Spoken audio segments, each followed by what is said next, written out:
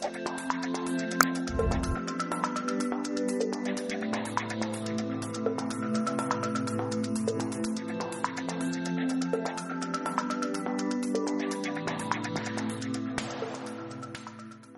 welcome on stage Regal Theatre Ambassador.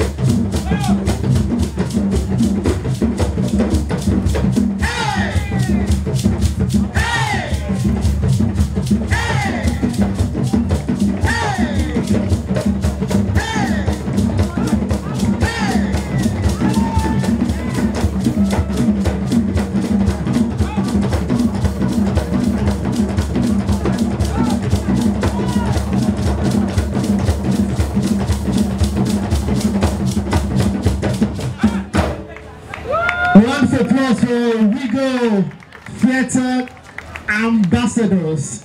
It's Kulturefest 2023 Awards. So that we know that we're done with the awards, we just face performance. For those that are still around, we say thank you very much. Don't worry, we just started. We are gonna go further. We're gonna go. All right.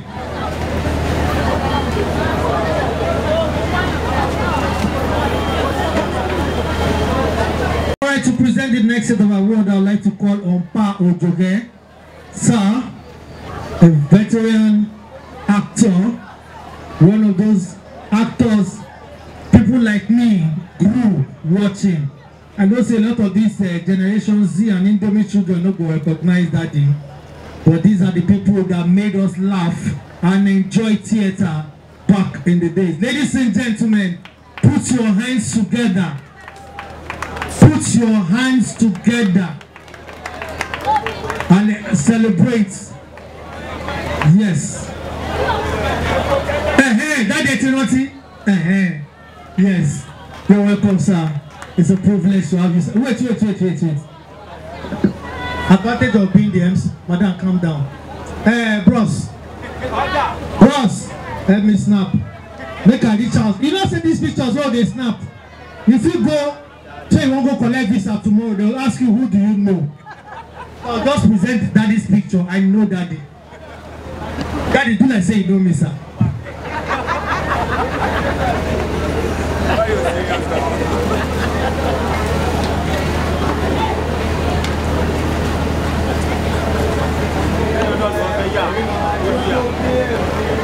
Not finish all the film. Thank you. Daddy, thank you, sir. Just in case they ask for, I won't go to visa. They say, hey, outside, know somebody still. Do you remember this, daddy? Yes.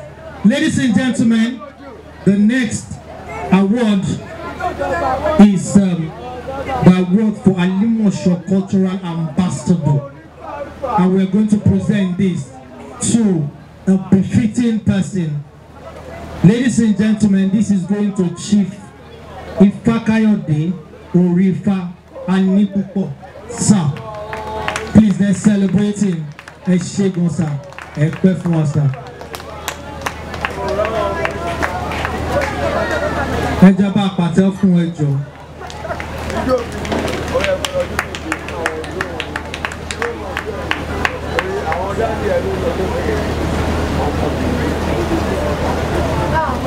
All right.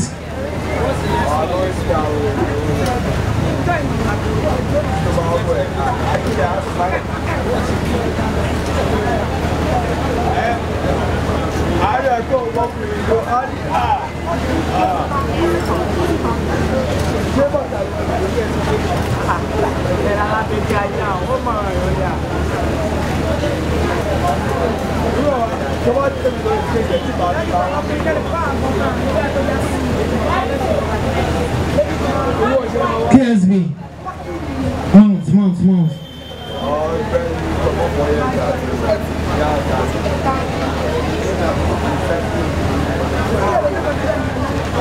Congratulations, sir. Thank you. Thank you, sir. Daddy, enjoy, sir. Just a few more, yes, sir. Yes, sir. This next one is also for Alimosho Community Service Award, and this is presented to Femi Ogundare.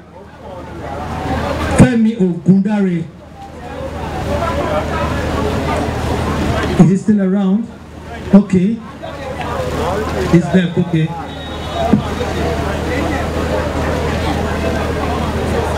This one is for Distinguished Heritage Award, and we want to call on Abdul Majid Kafayat.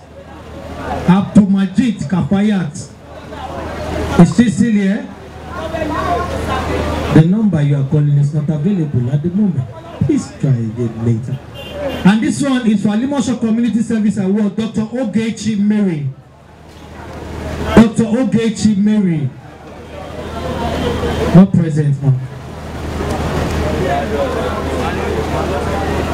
This one is Alimosho Achievement Award presented to Paulina Adekoya Oduton. Paulina Adekoya.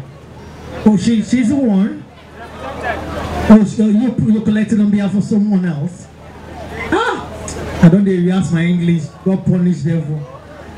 When I'll travel to Kulture, they will know I'm here.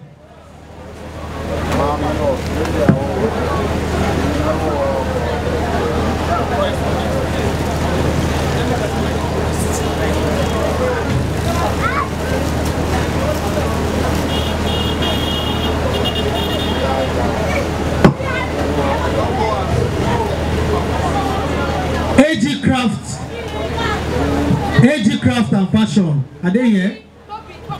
AG Craft and Fashion.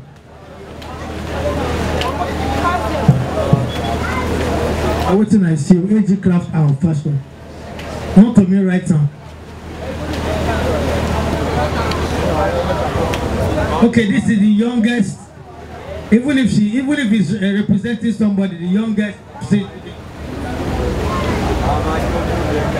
Now go terrible. Now take and blow breeze. Now go to say be like fun. You can't take and blow breeze. Agbeko, not try.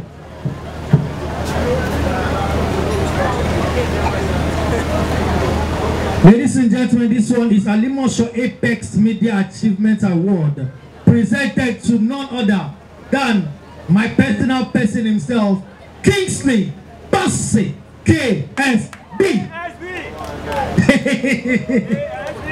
KSB.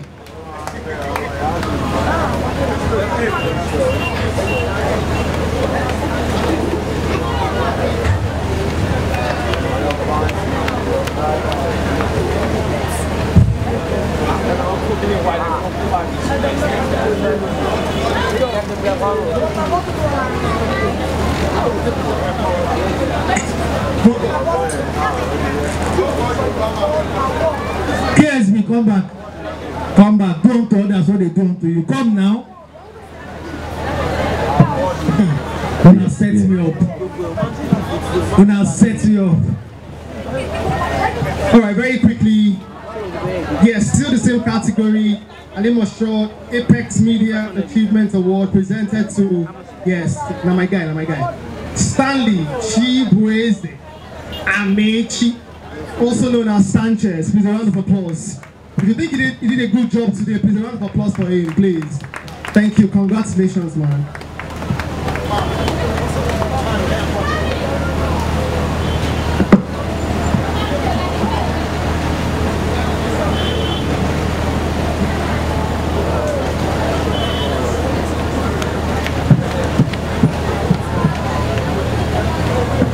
Congrats. The next award goes to Olapeju. Okay. Olapeju. All right. Let's move. The next category is presented to Irawo Oluwakemi Famugode. Famugode. Mire Mimi. Right? Please pardon me. Taseinsa. Irawo Oluwakemi. Congratulations to you, ma. This. My name is Irawo Oluwakemi Famugode. Famugode. Ifamugode was Famugode, aka DJ Irawo. Thank you. The DJ, please a round of applause for her. DJ Irawo, this inclusive. Congrats.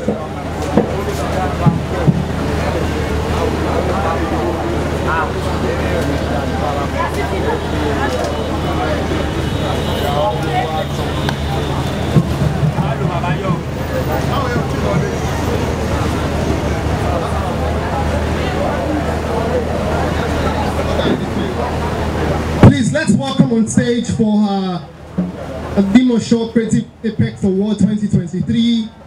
Yeah. Fumilayo Emily. Emily? Oh, it's not English. Okay. Yeah. Fumilayo Emily Adamufua. Please, a round of applause for her, please. Is she here? Okay.